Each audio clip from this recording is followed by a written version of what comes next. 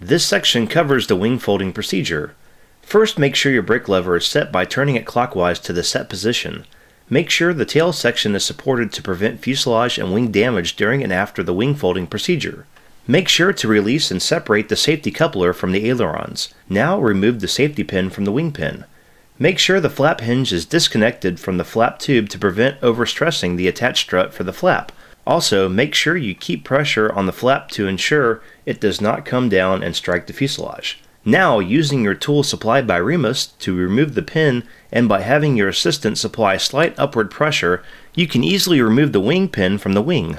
Once the wing pin has been removed, let the wing come away from the fuselage slightly to clear the flap tube. While rotating the wing back, make sure to keep pressure on the wing root and rotate to ensure the wing does not strike the contact points for the wing pin.